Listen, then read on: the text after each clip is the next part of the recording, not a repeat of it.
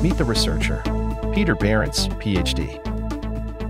Hi, I'm Pete Barrance. I'm a senior research scientist in the Center for Mobility and Rehabilitation Engineering Research at Kessler Foundation. I've been working on helping to find new types of devices and treatments for people with knee osteoarthritis.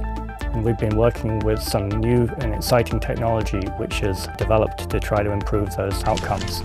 I'm motivated by the opportunity to try to bring different types of engineering techniques and research technologies to improve the outcomes and the day-to-day living of people with disabilities.